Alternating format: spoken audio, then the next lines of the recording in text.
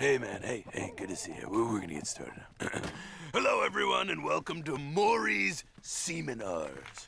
If you're here from Make Your Own Soap, that's now in room 203.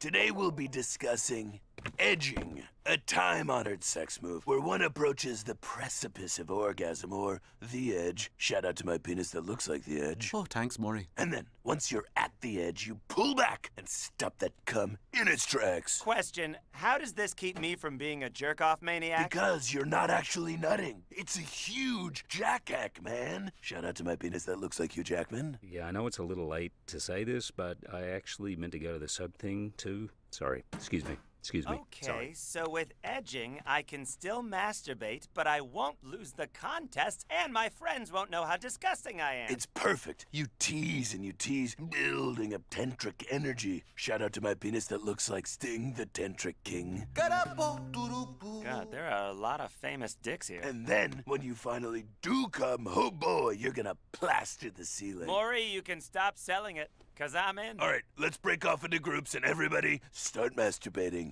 It starts regular, okay.